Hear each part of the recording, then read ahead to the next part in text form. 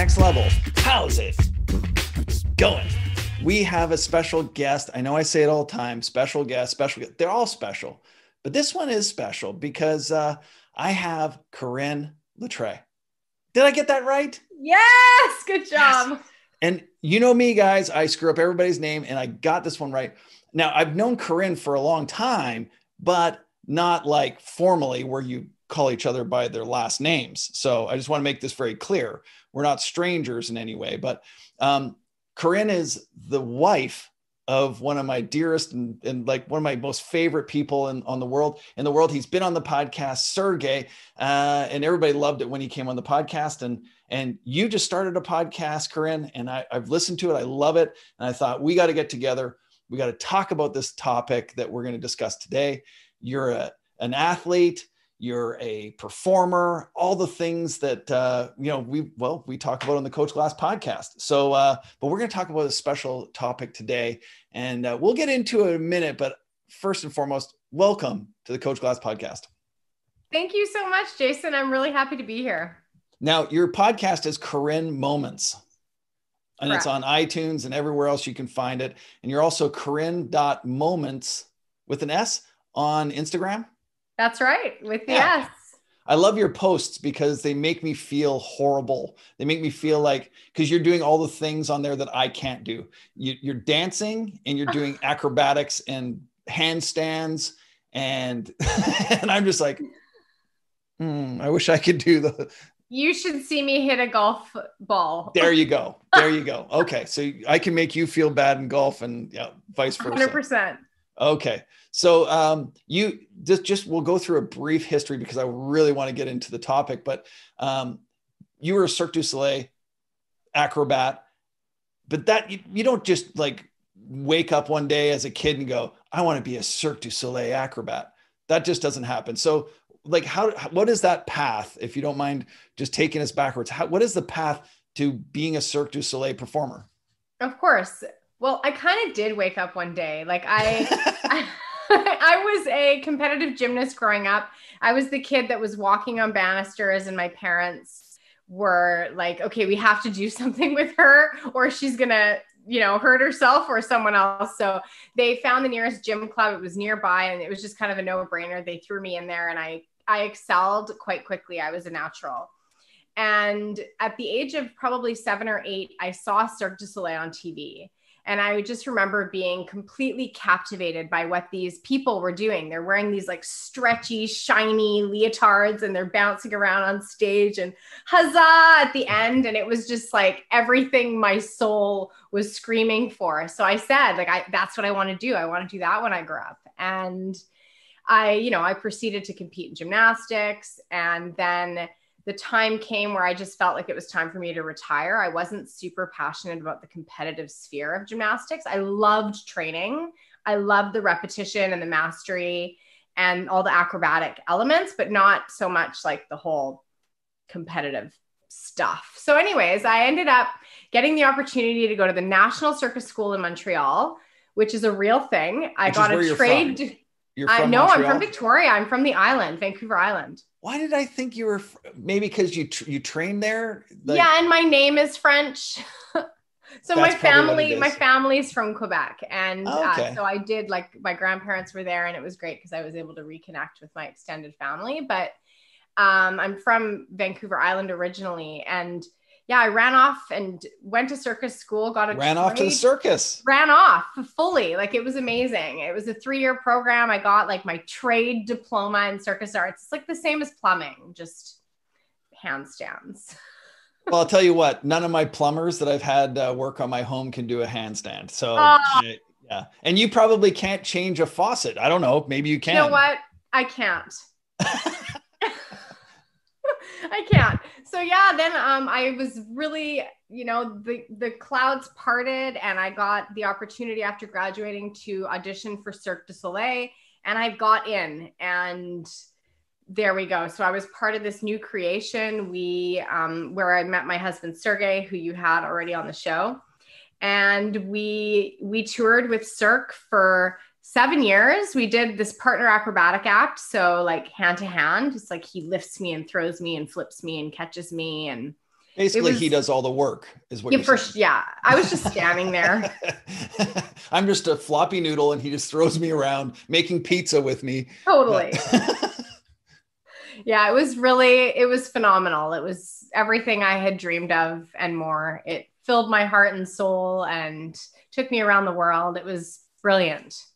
Yeah, that is like the exactly what every athlete wants. Like you had a passion, you work your ass off, and you do all the training. And gymnastics training and acrobatic training, it's not fun. I mean, it's fun, but it's like painstaking. It's not like standing on a driving range and hitting 2 buckets of balls a day. You're literally, almost breaking your neck every time you go to do a balance beam, back handspring. I mean, it's pretty crazy stuff. Lots of injuries along the way, I'm sure. Yeah, I was pretty lucky. There were definitely some pretty good injuries, but most of it would be overuse. We were performing 10 shows a week with one dark day every week. So wow, that's a huge schedule for 7 years. Like it was a lot of work. So really it's just things get sore.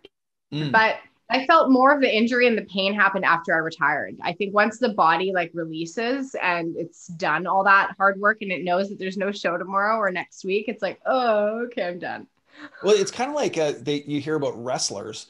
People think when they see wrestling, and I'm not a fan of wrestling by any means, but I just think it's fascinating that people don't realize that they're doing a show every day. Like they're just constantly traveling and doing a show.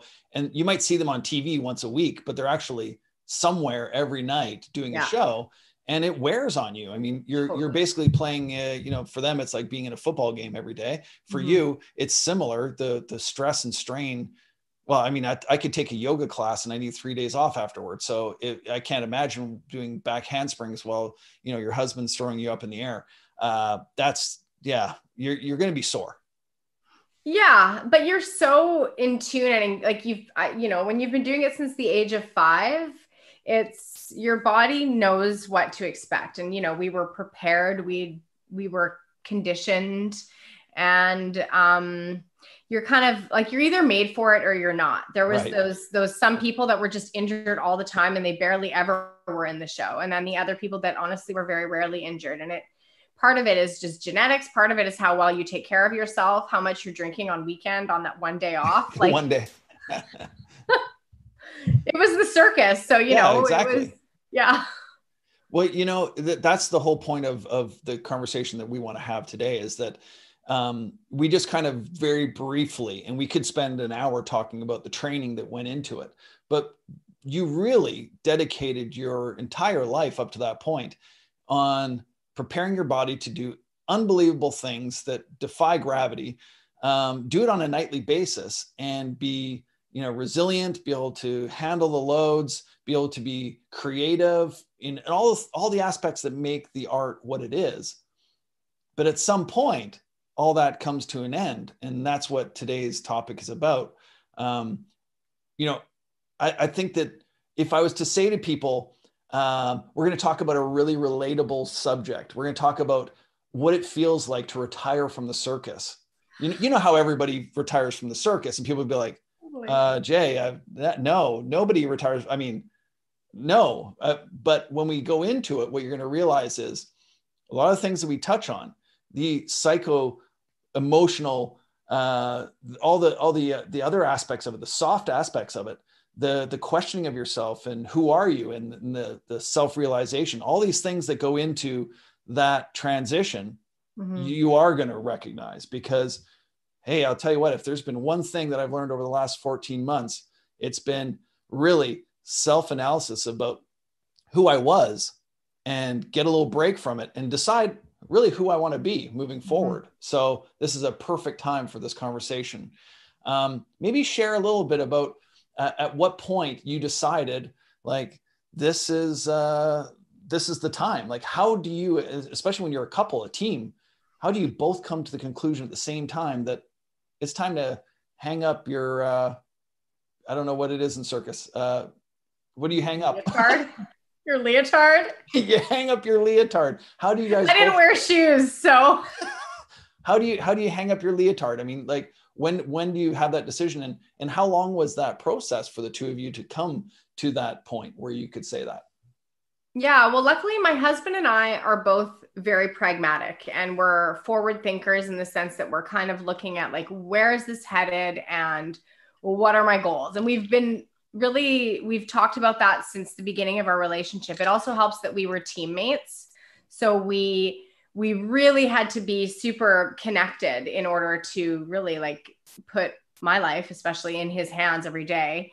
And what happened, I think, is that I was at the point where I was just about to turn 30, and we'd been on the road for about 7 years, and it had been great. And we had kind of done everything we'd set out to do within the show. Like, we both came into the show as group act performers. It's called the house troupe. It would be like the core if you're on Broadway or something like that, or in dance. And we then got the opportunity to build up a solo act, create a solo act while on the road on tour. It was incredibly challenging to create a brand new act while also doing 10 shows a week. But we did that. And then we got that act was featured in the show. So we were performing up to like 7, 8, 9, 10 shows a week, our own act, plus the group stuff. Like, we were just super implicated into the show. And I had a management role. I was like the trainer for the contortionists, as well as the dance captain on the troupe.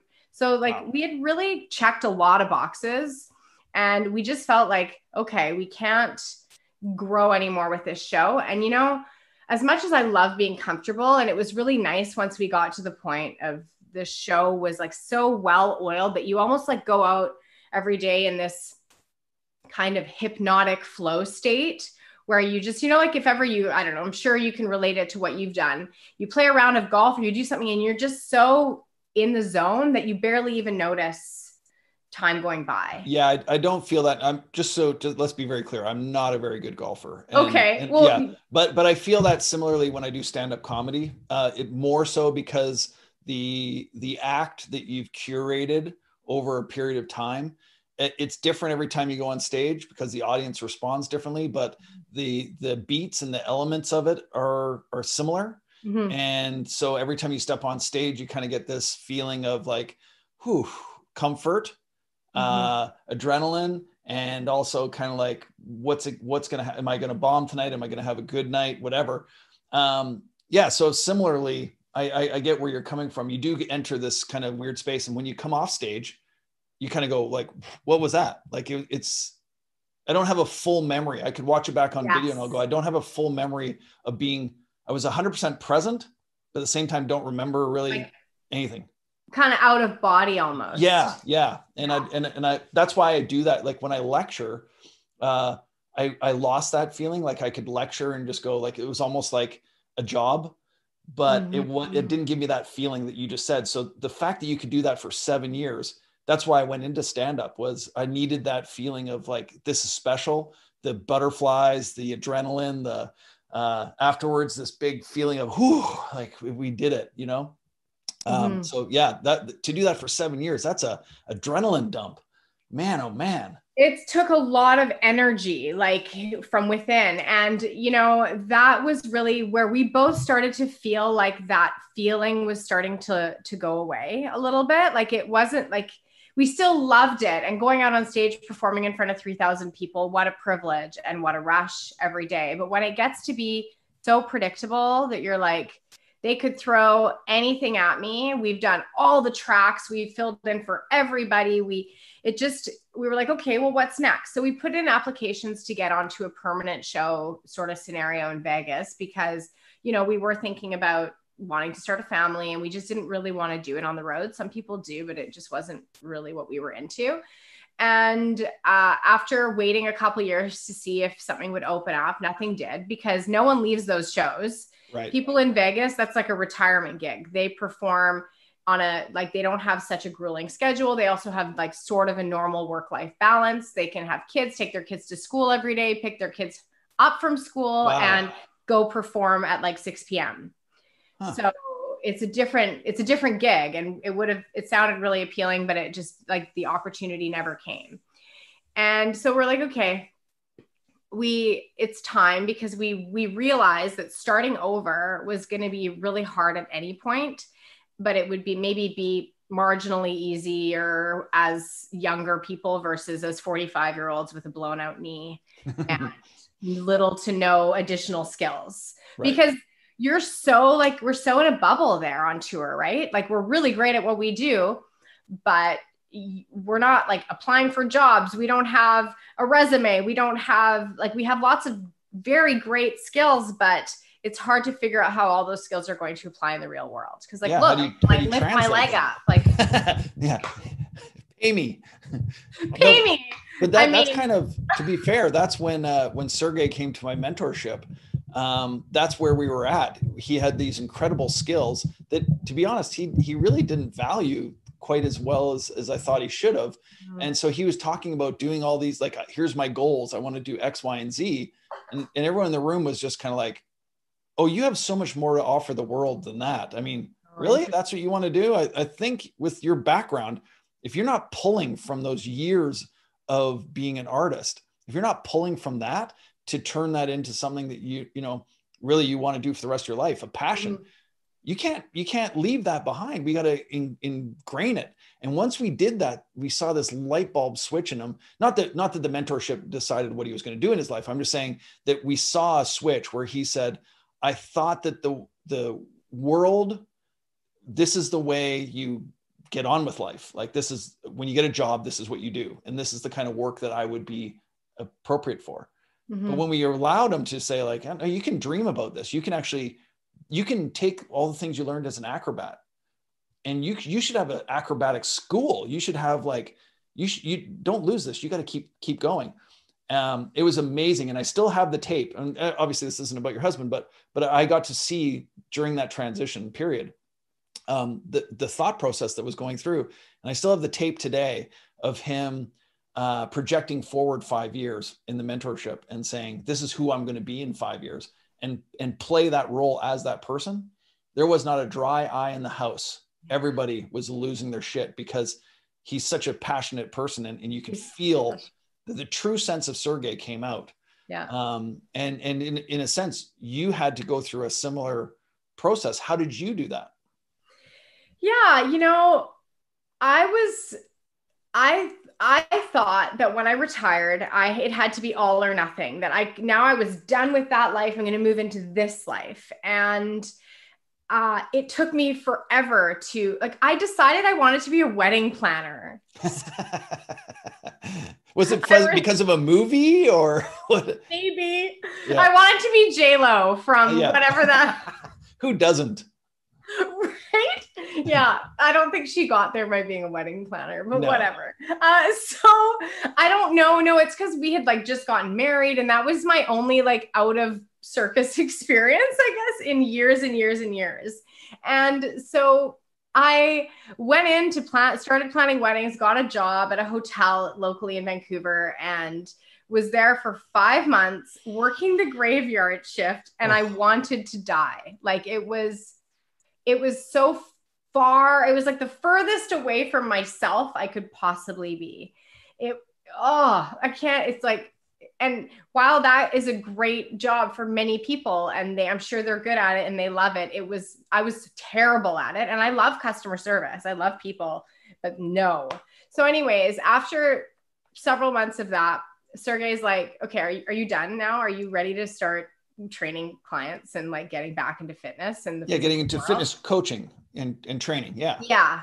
Because at this point, Sergey already had really the ball rolling on his personal training business. Yeah, and was Fitnastica. Fitnastica, exactly. Yeah. So he's like, Corine, why don't you come aboard? He let me get it out of my system. He wanted me to get there in my own time. He's good like that. So I did, but I started training clients. And then, really shortly after, I got pregnant with our first kid and had a baby. And then very shortly after that, had another baby. And it was I never really got a chance to immerse myself fully into our personal training business because I was busy trying to build an identity as a trainer and trying to become a mom and trying to build roots here in Vancouver where we didn't know anybody here. You know, Right. when you come off tour, off the road, we just really started from scratch. And I really struggled. I really struggled for a long time. Like I was going through all the motions and I was successful, you know, like in the sense that I had a nice full client roster. I was really blessed to be able to help people feel better in their bodies and build up healthier lifestyles, and all that was working. But for some reason, my like heart I just wasn't feeling full or fulfilled the way I was when I was performing. And I'm thinking to myself, am I ever going to feel that way again? It's been a trek.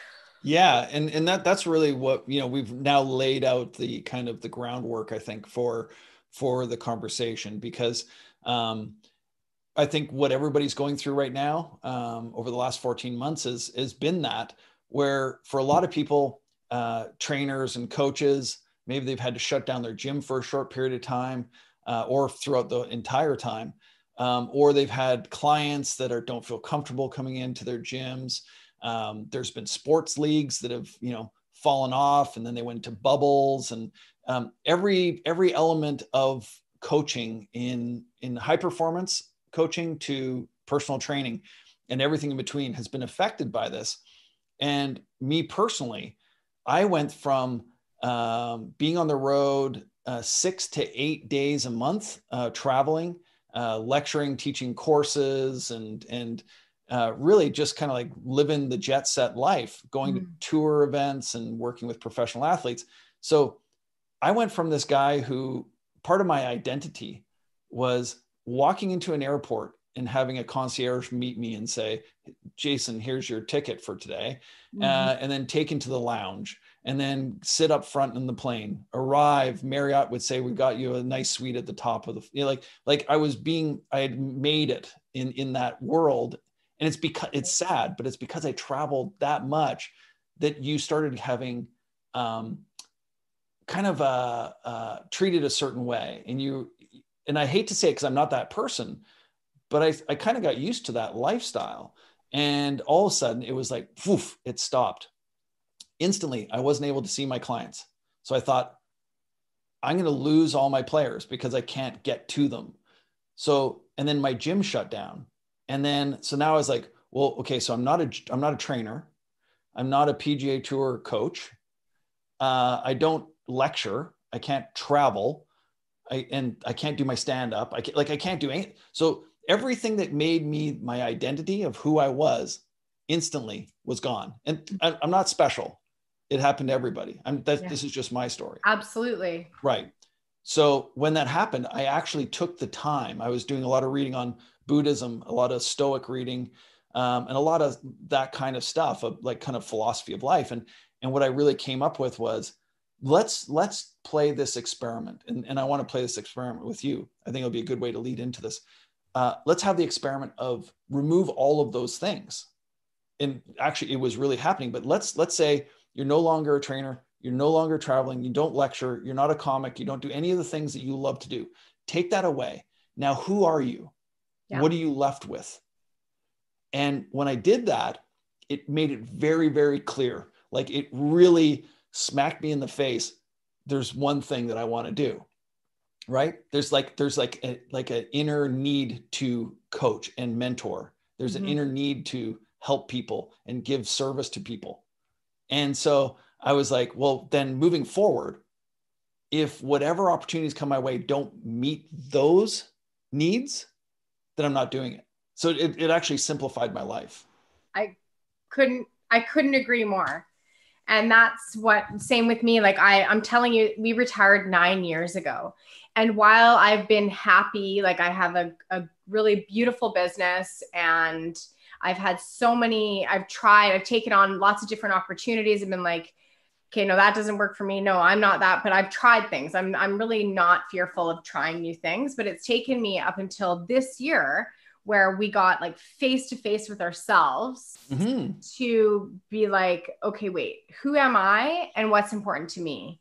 Because I realized I did like a chakra alignment session, cool, which was brand new for me. I've never done anything like it. And I we were talking. She's brilliant. And I realized that everything I've done has always been for external gratification, especially as a performer or an entertainer, right? It's like I go up there, ta-da, and people are like, oh, bravo. And you're like, yes, okay, moving along. And you thought that was good. Wait till you see this one. Totally. And as much as it's like so much about the ego, right? Even though we don't think of it that way, we're just like, let me demonstrate to you my level of mastery. Yes. And maybe inspire you or make you cry or laugh or yay. And then, but it's just your job. You're not doing it from a place of like, I have a huge ego. I was getting paid to do that.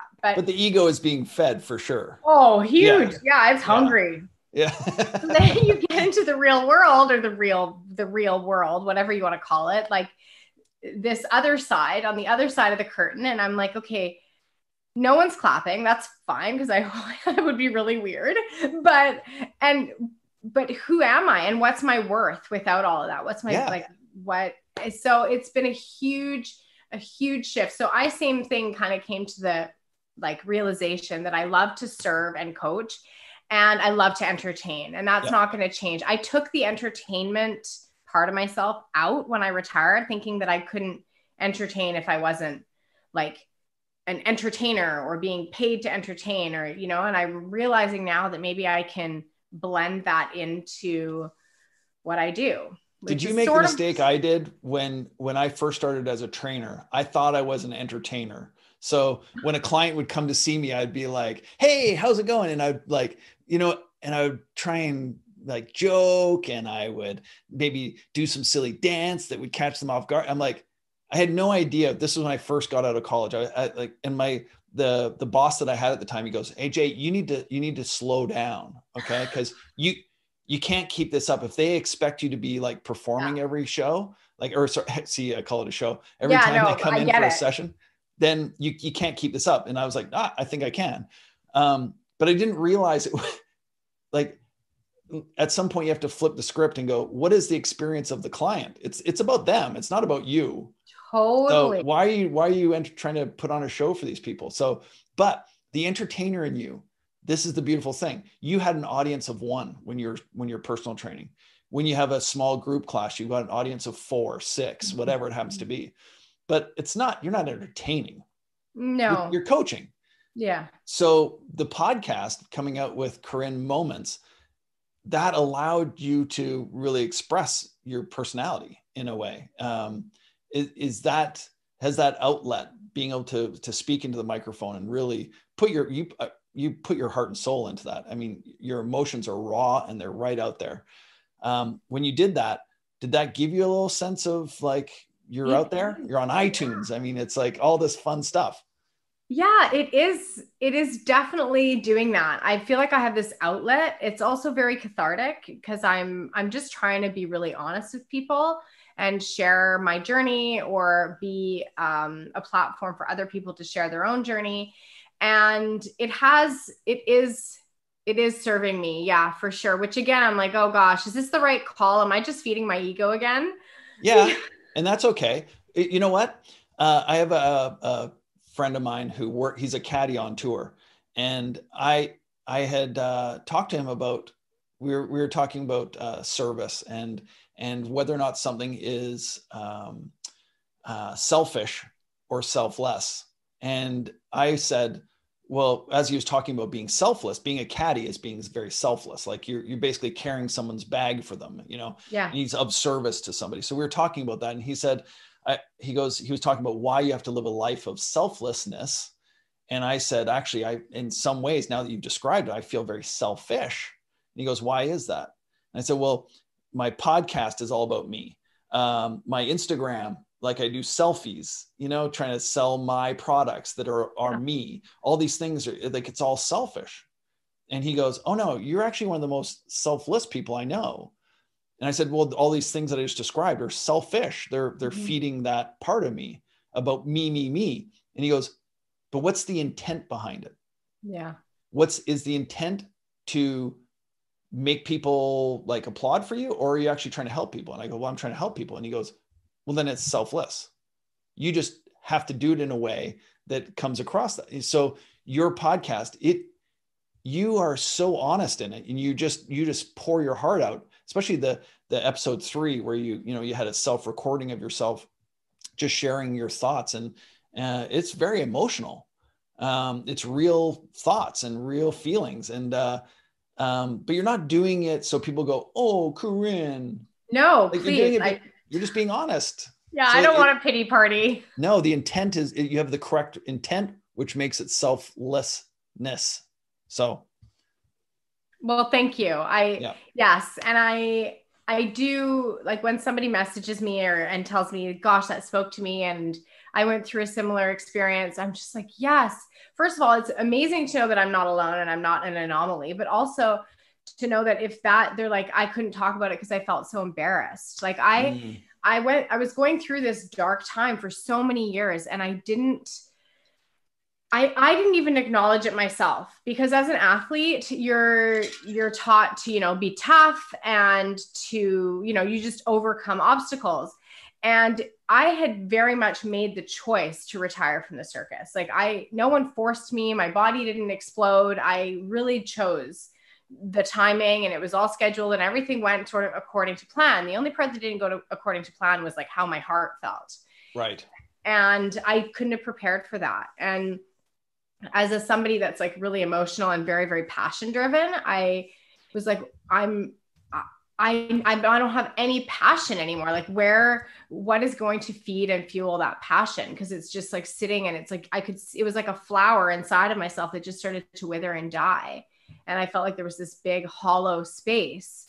And I've been like looking and looking for what's going to fill that space for so long. I think, you get off this.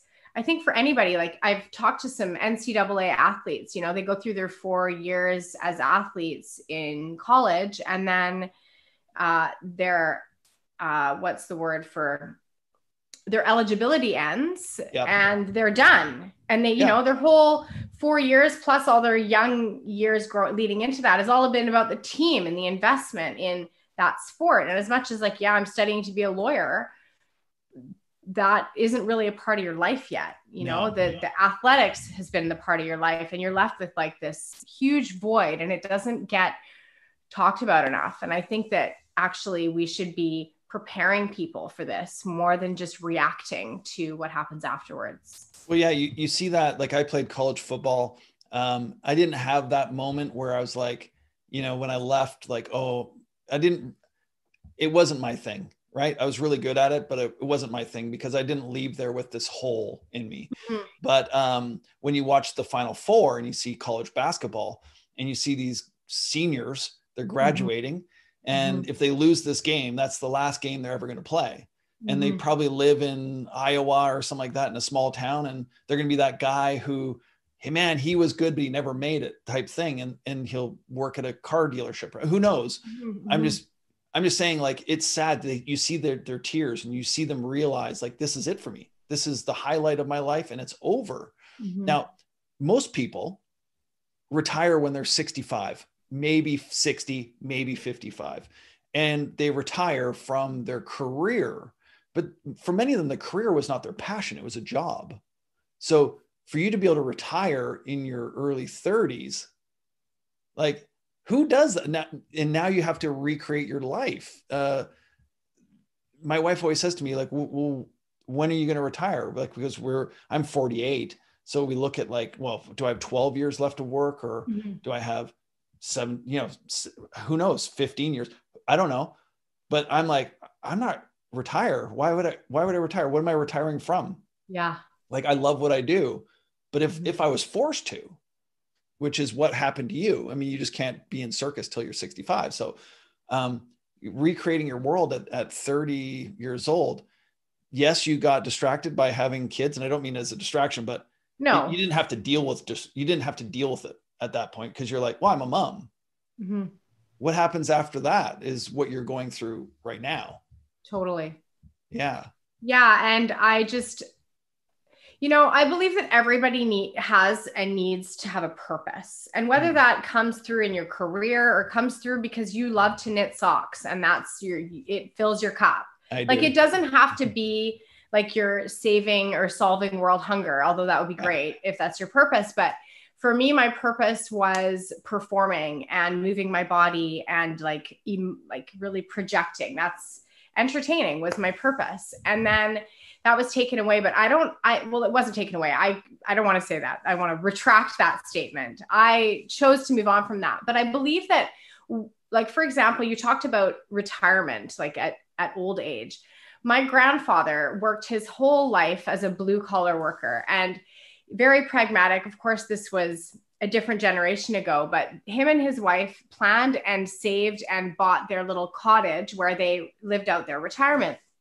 So after he retired from working, he put his whole heart and soul into that property and living out his retirement. And then, I don't know, it was maybe like say 5 or 6 years ago in his early 80s, it just was, we could see that they couldn't maintain that property anymore. And he was really into having a little wood shop and always repairing and always fixing and everything. Every year you'd go visit and there'd be something new or different there. And they moved into assisted living and nobody had a major health decline. It was just that we are planning for the future and you're not going to be able to keep this up much longer. And he brought his toolbox with him to assisted living. He put it in the closet because he's going to need it for... You never know. Yeah. And within about a year, his health took such a massive decline. Wow. Because he basically, he got to that apartment and he sat down and he basically hardly, like, he just didn't get back up again. You know, like there was no longer anything to do. Right. And he was still sharp and he was still physically capable, but you know, there's only so much Sudoku you can do. And he started to decline and his morale started to go down. And it's just been like a steady decline since then.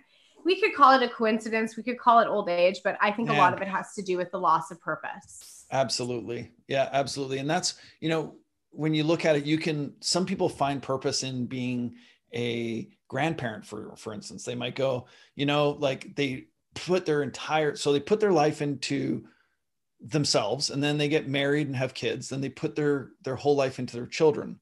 Mm-hmm. Then their children grow up and you see a lot of couples at this point where as soon as the kids move out, they're kind of look at each other like, who the hell are you? And now it's like, oh, we have to now have a new relationship. And for a lot of them, they realize at that point, that's pretty much what our relationship was. But some of them stay together. So then they stay together and then their kids have kids. So now they put all their energy. So they're over every weekend. They're dropping in, popping by, just made these cookies. Can I take the kids to school tomorrow? They start being involved in their lives. Mm-hmm. So that gives them more purpose. And you see those grandparents are very healthy. They're mentally acute. They're involved with something. The ones that retract and don't have anything, those are the ones you start to see like, have you talked to Auntie Marjorie? It's like, no one in the family's talked to her. Then you finally go over and you're like, whoa, right? So there has to be human connection. There has to be purpose. There has to be something that you can engage in. Wake up in the morning and go, I have to. Sudoku is not an option. Yeah, like it's not enough. And that's why, like, what's great about North America, or at least where we live in BC, there's so many great programs in place for aging people. You know, you can join the croquet team, or you can, you know, there's lots of different things for retired people. Sergey, my husband, croquet team. Oh yeah. Like I know, yeah, there's people who like play croquet. Yeah. But like where my husband's from, like he's from Kazakhstan and his dad retired from, his dad is quite artistic. His career was very much his thing. And when he retired, same thing, but he was much younger than my grandpa and he sat down for a year and basically didn't get back up again. And next thing you know, he's got like heart problems and all this stuff that didn't exist when he was working, because he just, like, we're made to be doing something and we're made to be pursuing something. I believe that it not only keeps like our body healthy, but it's like also about feeding our soul. Absolutely. You know, let's go, you know, obviously there are, maybe there's people listening to this that are, you know, really going to transition into retirement, but I think there's probably more people here that are having to change professions, or have had this light bulb moment over COVID where they've just said, you know what, life is impermanent and maybe it's time for me to do what I want to do and really, you know, take life by the horns. So what are some of the tips that you might give somebody who's going through that thought process? I mean, my entire mentorship is that. It's like, if somebody's going to open a new facility, start a new brand, change kind of like a service that they're offering, really dream about what they want their career to be. Well, we walk them through a process. What are some of the things that you gained through going through this process that enhanced your ability to transition that might help somebody else? Yeah, I think for me, one of the big things was knowing that I had made the choice made me feel like I didn't have the right to acknowledge how I was truly feeling about my choice. Yeah, like you decided that, so it's your fault. Totally. Yeah. And like, I don't regret my decision, but yeah, like exactly. I'm thinking to myself, Corine, you chose this. This is like, you made the bed, lay in it kind of thing. And which I was like very much doing, but I just didn't feel like I was making any progress from like within. And so the first thing that helped me was just acknowledging, okay, you know what? I feel whatever I'm feeling, which is hollow, empty, unfulfilled, or misunderstood, because having come from where I came from in my job, coming here, feeling like not very many people could relate to me or I could relate to them. So the biggest thing was acknowledging it and then talking about it, like talking about it with my husband or your partner, and then talking to people who maybe if you were part of a team, asking them, I've been feeling this way. How are you feeling? Are you going through this? Am I alone? Like, even with everything that's been going on with the pandemic, people have lost their careers or their career has been put on hold, and everyone's like fighting alone, especially because we've been so separated with the need for isolation. And I think the biggest thing is to find that you are not alone and to be able to acknowledge that you're feeling this way. It's not weak. Like you're not weak. It just is. And then, okay.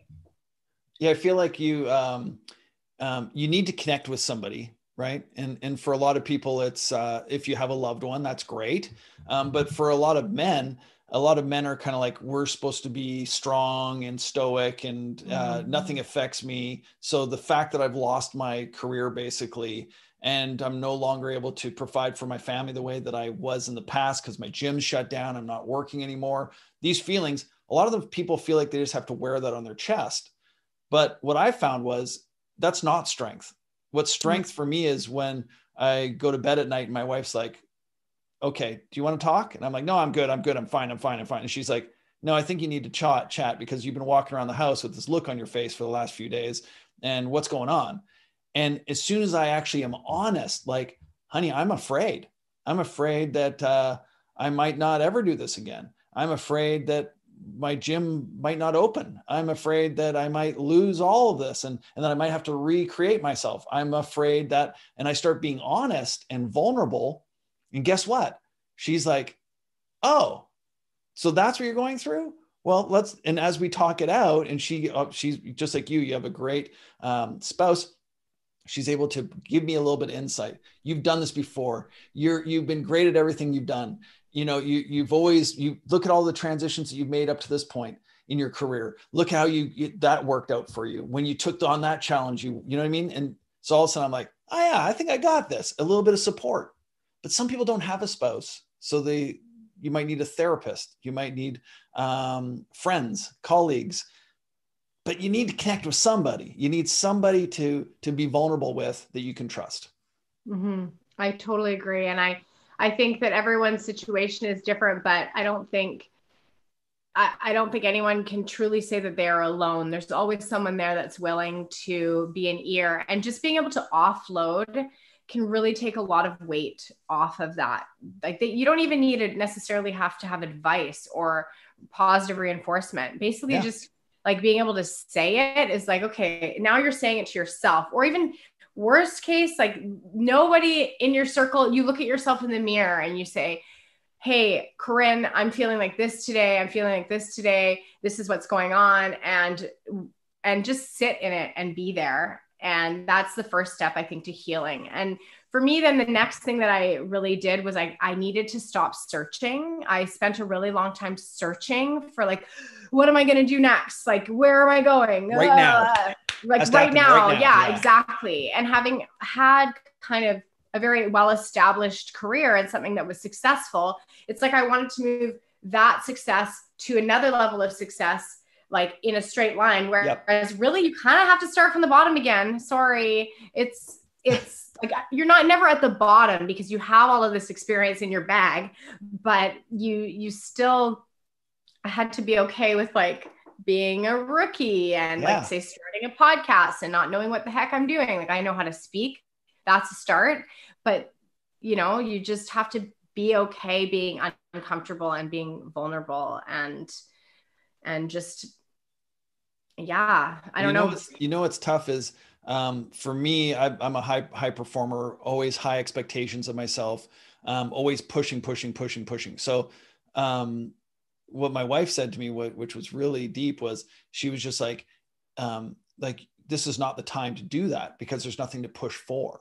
So you can't force something. Like the entire world is shut down, Jay.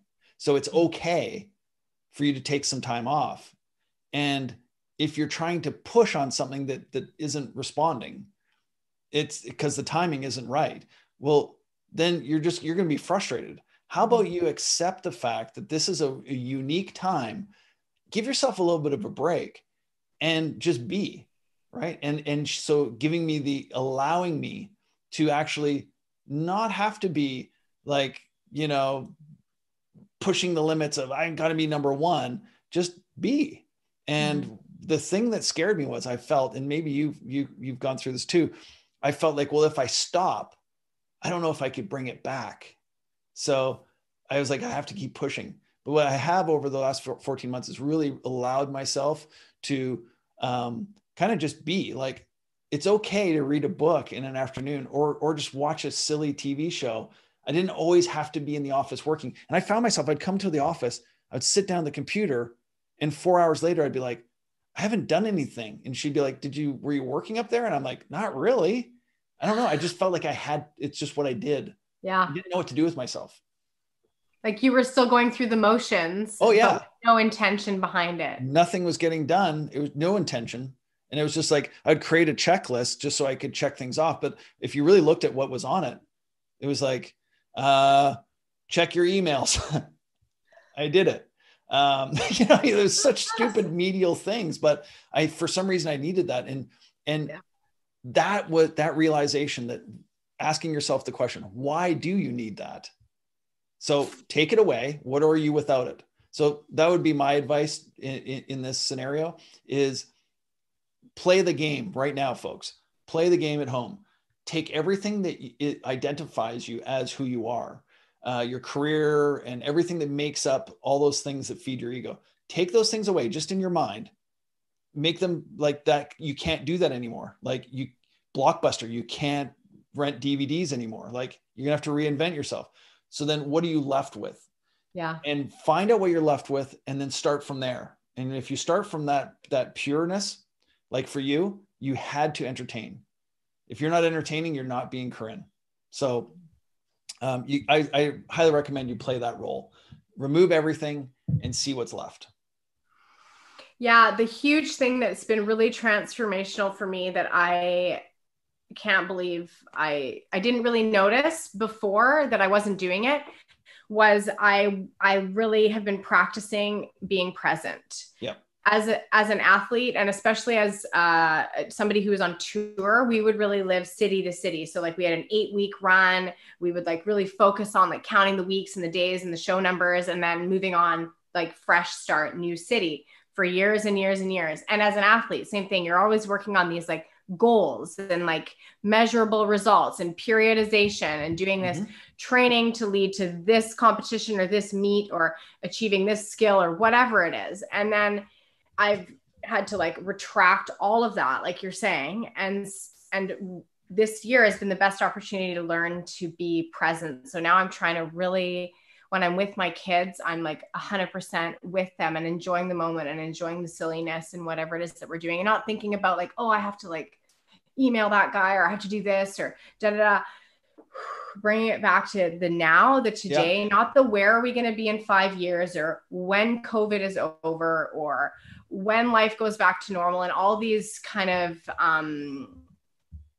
they're just, it's not real. Like the real is the now, and we're living today, and we should be enjoying the moment as it is right now, even if it may be uncomfortable and may be challenging and may not be exactly where we had envisioned it being today. But well, you saw that the people that have struggled the most, in my experience, over this time period, are the ones that reminisced about the way it used to be, and then were constantly, when is this going to end? They were fearful of what's going to happen next. When is it going to end, which is future. And then they were reminiscing about what it used to be like in the past. And I said to people like, you know, me personally, I honestly have to believe that what we're currently in is the way it's going to be for the rest of my life. Yeah. Because I have to live in this right now. So I'm present, and this is how it's going to be. And then they go, well, are you trying to say that you're never going to travel again? You're never going to lecture again? You're never going to do live shows again? I'm like, I have to mentally prepare myself for that. And if it does open up, it's a bonus, but I can't sit there and like pine over the thought of it. When is it going to happen? Because then I'm not living in the moment. Yeah. Yeah. And I'm creating resistance. Like you're resisting the present moment because you're waiting for things to go back to normal, whatever that is in our imagination. But yeah, exactly. Like living today with what we have. And it may or may not be ideal, or it may not be what it was 2 years ago, but I think we do have the opportunity to make the most of it. And yeah, I think for me, that's been the biggest thing, is being present, and I'm still working at it. It's not easy. Holy cannoli. Well, that's the whole point. Like, you know, with all the readings I've done in Buddhist teachings and stuff, you never actually meet it. You never get there. In North America, we feel like we have to, there's an end point, like a finish line, and there is no finish line to being present. Like once you start thinking of a finish line, you're no longer in the present. So, I mean, it at some point you just have to be, and you're going to be reminded of that time and time again. And I'm trying to give myself the skills right now so that if and when it does change and it goes back to a crazy life, that I don't lose some of those amazing lessons that I've learned over the last 14 months. I got to maintain that. I got to maintain walking in the woods, not because you've got a fitness goal and you're trying to break a record, just because. Just be, like, take time in the day to just be. You don't have to be working all day long. Just be present. Enjoy the rain. If it's raining, like, you can't stop the rain. Go out and go, isn't rain cool? And when it's sunny, be like thankful that it's sunny and enjoy the sun. You know, like, so just being in the present and enjoying those moments. I can't give that up once the mayhem starts again. I can't. If I do, I've kind of given myself a little bit of a contract of sorts that won't allow me to do that again. Yeah, you have to, because I have to be able to, like, literally read something written today to my future self saying, hey, don't be that idiot you were before, that thought this stuff was so important, because it wasn't, you know. I totally agree. Yeah. And I'm doing the same thing. Like I've learned some huge lessons this year, or over the course of the past like 9 years, and I'm really, it's like I'm getting to know myself again. I didn't know who I was because I had never sat down with her and just like gotten to know her without all of that extra stuff. And so we're getting to know each other again, me, myself, and I. It's a process, but I think it's also such a great opportunity. Yeah. I mean, that's exactly what your podcast is. And I highly recommend that people go and check out Corine Moments on iTunes and everywhere you find podcasts. And it sounds like you might have an upcoming guest coming on that, might have some insight on this topic. So I look forward to being on your show in the future. Yeah. And thank you. yeah, and we'll talk about different topics and all that. So everybody that's listening to today's podcast, don't worry, you're not going to get the same podcast, just in a different format. We'll be talking about new topics and all that kind of fun stuff. And it's always interesting when you're a podcaster and you interview people and you go on other people's podcasts. It's really hard not to try and interview the person that's interviewing you. Interesting. It's really weird. I'll be prepared for that. I actually had somebody, it was really cool. Another podcaster said to me, I want to come on your podcast and interview you, because you're always interviewing other people on your podcast, but no one really knows some of this, like the people that are listening to it have questions about maybe some of the things that made you who you were. So he came on, he sabotaged my podcast and interviewed me, and people loved it, because it was really awkward for me to be like someone else controlling. And I would start something. He'd be like, hey, well, Jay, whose podcast is this? It's not yours today.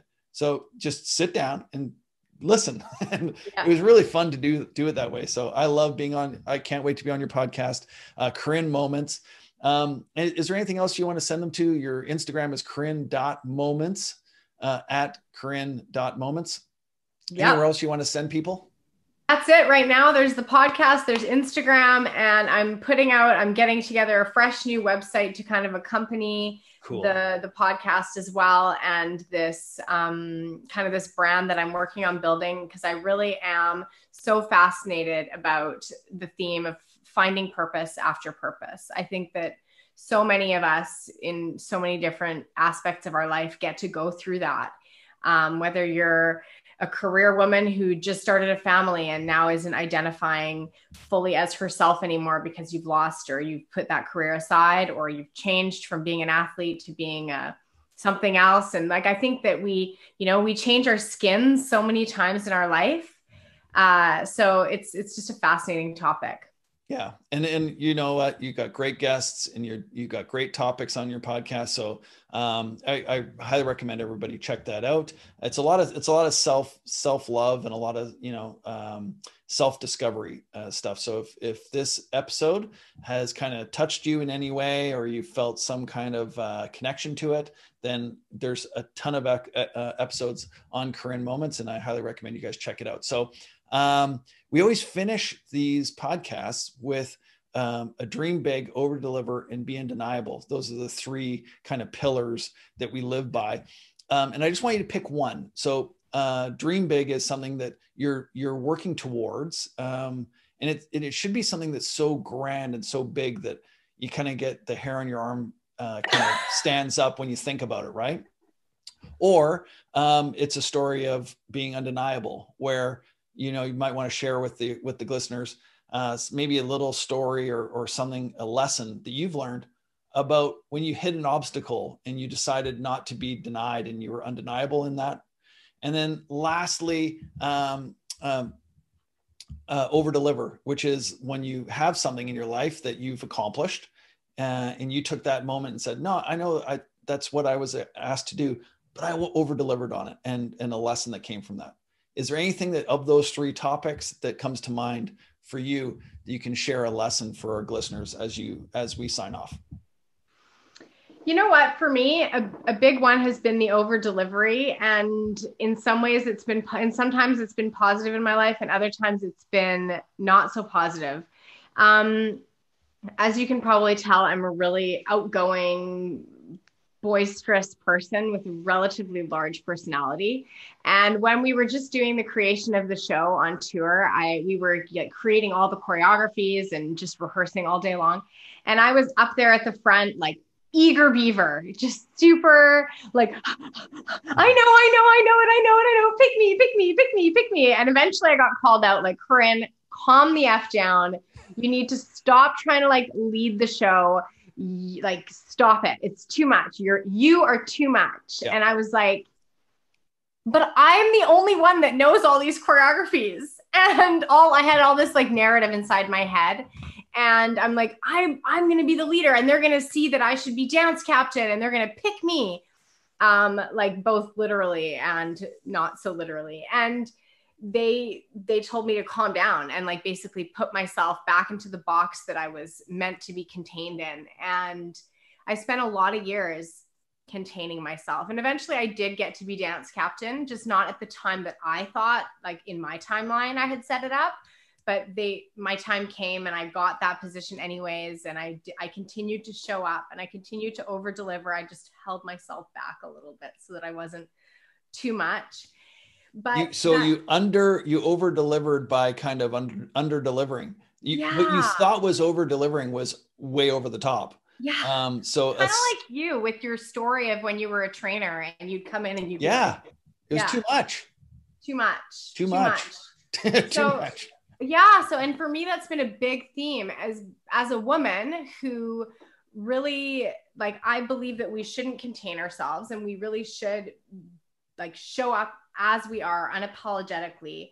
But at the same time, we do have to be cognizant of the others around us and how we're making them kind of be perceived as well. Not necessarily how we're making them feel, because their feelings are not my concern, but that's totally a topic for another day. But I do believe that we should over deliver, but we also have to really use our intuition to know like the timing. Things don't always come to fruition in the timing that we expect them to, but just to keep plugging along. Yeah, it's almost like you're seasoning. Like you can over season something. Like seasoning is good when the balance is right, but you put too much on and all of a sudden it ruins the meal. So you can over deliver on creation, but don't over season it. Maybe that's just a bad analogy, but maybe it works. No, that's good. That's really good. That's exactly what it is. There was just way too much garlic. Too much garlic, too much salt. I'll tell you what, we'll continue this conversation on Corine Moments in a future podcast. But for now, dream big, over deliver, be undeniable, and cheers, everybody.